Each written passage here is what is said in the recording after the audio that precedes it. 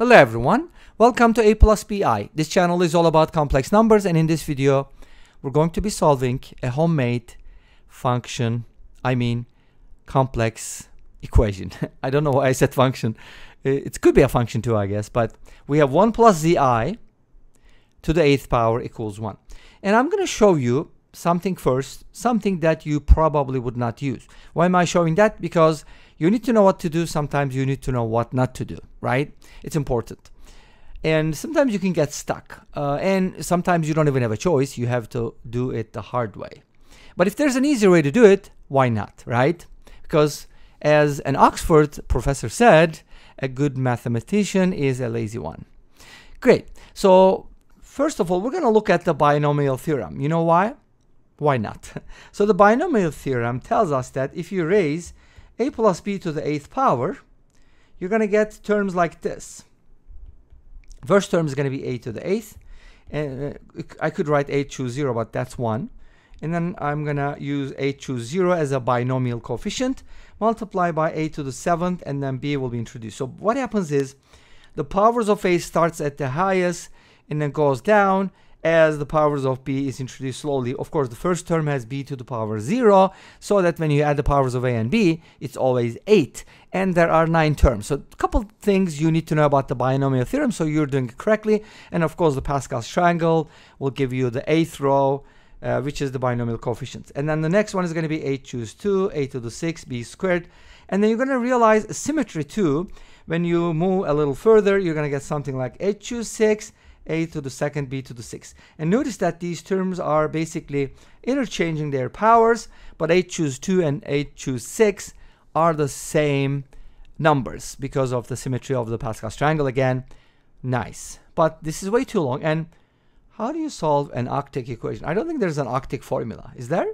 There's not even a heptic. There's not even a hexic, and not even a quintic. Isn't that sad? Like, we had to stop at the quartic, which is really sad. But what can you do, right? Anyways, so there are some solvable quintics, by the way, which is kind of outside this discussion. So there must be an easier way. You're probably thinking, right? And the answer is yes. Was that a question? Is there an easier way? Yes. Okay, that was a question. 8th roots of unity. Does that make sense? So let's go ahead and do this. Complexify the 1 on the right hand side, because 1 in the real world is 1, but in the complex world it can be written in infinitely many ways. Isn't that cool? I mean, complex numbers are amazing because you can write 1 in infinitely many ways. And think about it, 1 is a single number, just 1, and it's just mind-blowing. Anyways, to keep a long story short, we can write 1 as e to the power 2 pi ni, again thanks to Euler. It's amazing. Why do I say again? Because I have another channel called Cyber Math, multi-level marketing, okay? Shameless self-promotion. So if you check out the video that I made today, or that is published today, you're going to realize that I'm using Euler's amazing brain one more time. So anyways, to find z from here, we have to kind of get rid of the 8th power, but there are basically 8 numbers whose how do you say that correctly? There are 8 numbers whose 8th power equals 1. Okay, I think I said it right, correct? And those numbers can be found by what is called roots of unity. In other words, I'm going to consider the 8th roots of 1, and n values are going to change from 0 to 7. I want to start at 0. You can also go 1 through 8, as long as you only use 8 values. But let's go ahead and start with n equals 0, because that's kind of fun. If n is 0, we're going to get 1 plus zi equals 1. 1 cancels out, zi equals 0. Since I does not equal 0, z has to be 0. Okay, great. That was nice. And you probably knew that, right? I mean, if z is equal to 0, 1 to the 8th power equals 1. Everybody knew that probably. Now, what about the other ones? Let's find another one. If n is equal to 1, then we're going to get 1 plus zi equals e to the power pi I, or I pi over 4.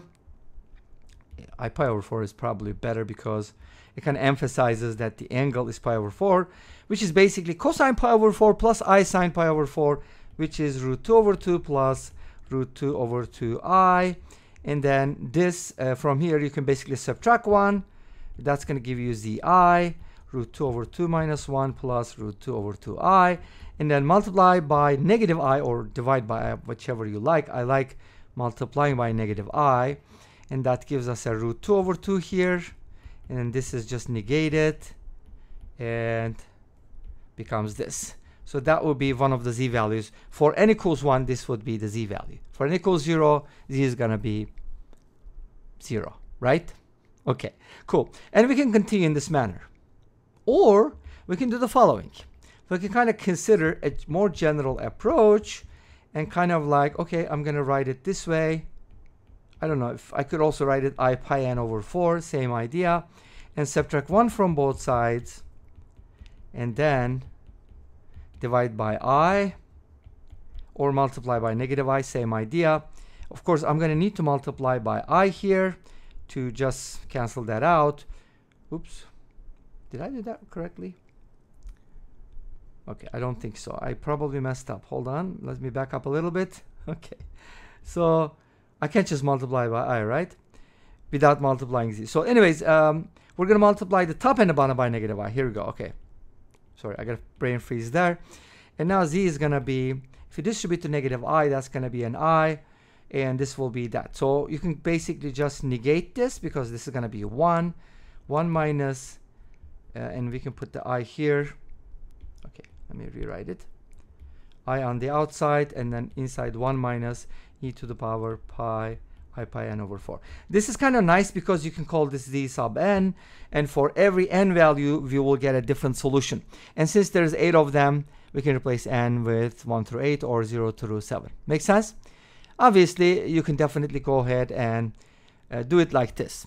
But you can also approach it a little tiny bit differently. Obviously, you wouldn't want to use the binomial theorem, but there's another way to look at it. Let me show you, because that kind of came up. I didn't really think about it. It's kind of interesting, right? That's something that I missed. So easy. I mean, I don't know why I missed it, but anyways, I did. So here's the thing.